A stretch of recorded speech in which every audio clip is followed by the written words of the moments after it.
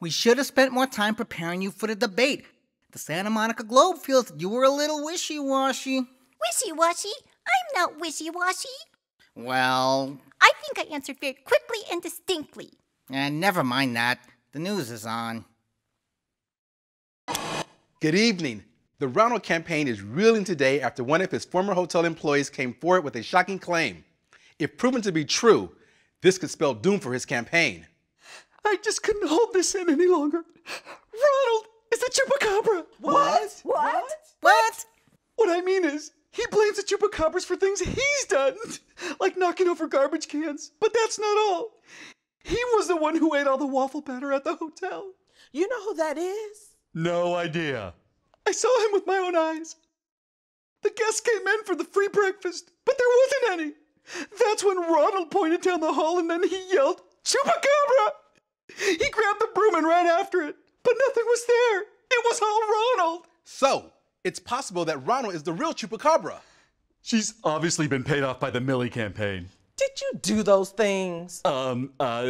Just do damage control. And Millie would be celebrating today if she didn't have a new scandal of her own.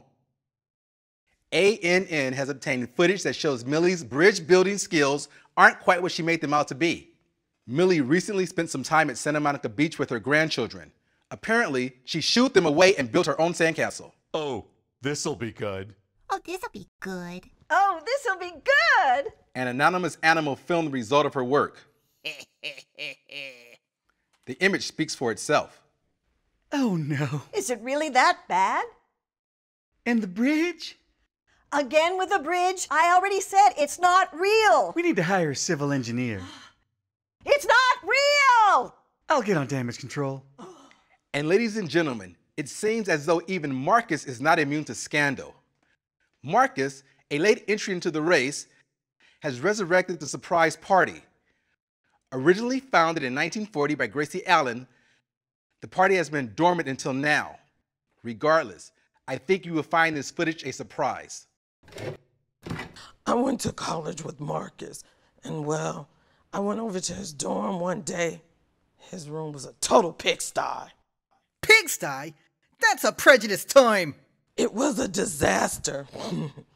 How can we trust someone that messy to clean up Washington? That's right. That's right. That's not right. And it's not fair. I had a really full schedule. I didn't have time to keep things tidy. This is a most unfortunate turn of events. We're going to have to go into damage control. Let's order some food for delivery and start working the phones. Right. Speaking of phones, did you delete that beach video? Already taken care of. I'm starving. You want some Thai? Maybe.